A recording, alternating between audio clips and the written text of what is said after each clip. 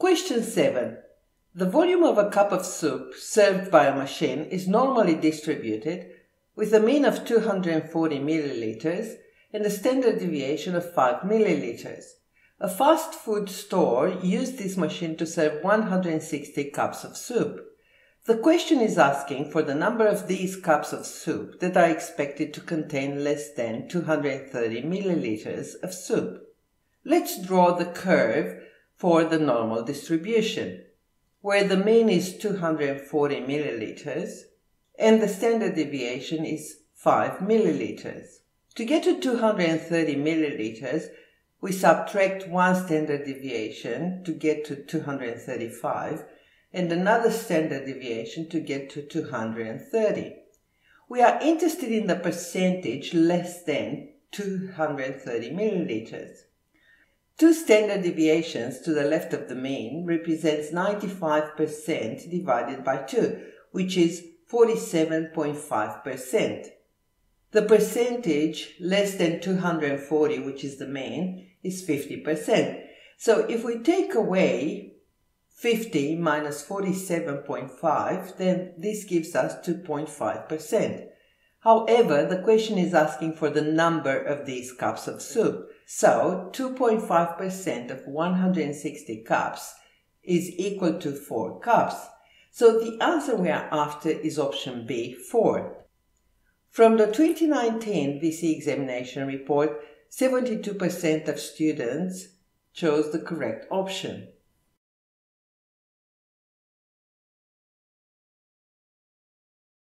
Question 8. Percy conducted a survey of people in his workplace. He constructed a two-way frequency table involving two variables. One of the variables was attitude towards shorter working days, for or against. The other variable could have been, now since this is a two-way frequency table, two categorical variables are required.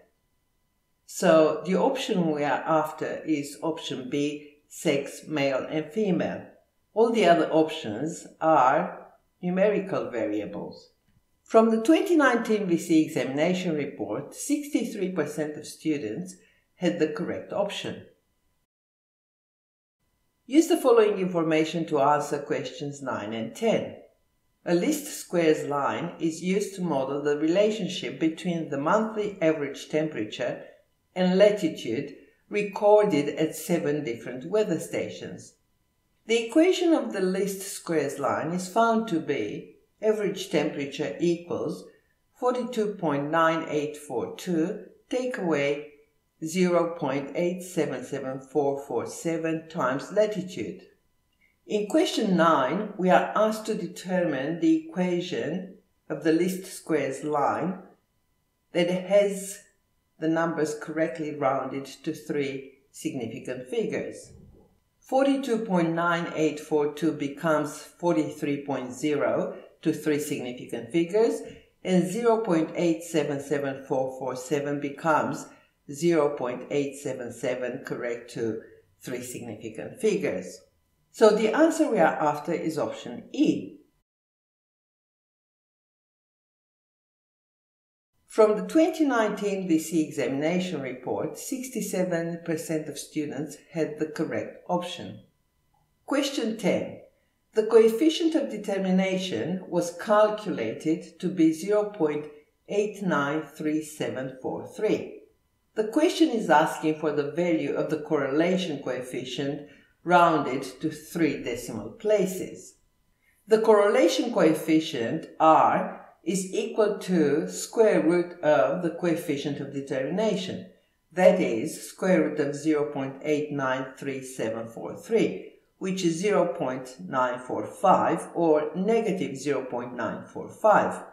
Since the least squares line has a negative gradient, this means that R has a negative value. So the answer we are after is option A, negative 0.945. From the 2019 VCE examination report, 41% of students had the correct option. Question 11. A study was conducted to investigate the effect of drinking coffee on sleep. In this study, the amount of sleep in hours and the amount of coffee drunk in cups on a given day were recorded for a group of adults. The following summary statistics were generated. The question is asking to determine the amount of sleep on average for each additional cup of coffee drunk. Amount of coffee drunk is the explanatory variable and hours of sleep is the response variable. The gradient of the least squares line is equal to the correlation coefficient R times the standard deviation for the variable sleep divided by the standard deviation for the variable cups of coffee. From the table given, this equals negative 0.770 times 1.12 divided by 1.56, which is equal to negative 0.5528. So the answer we are after is option A, decreased by 0.55 hours. From the 2019 VCE examination report, only 37% of students had the correct option.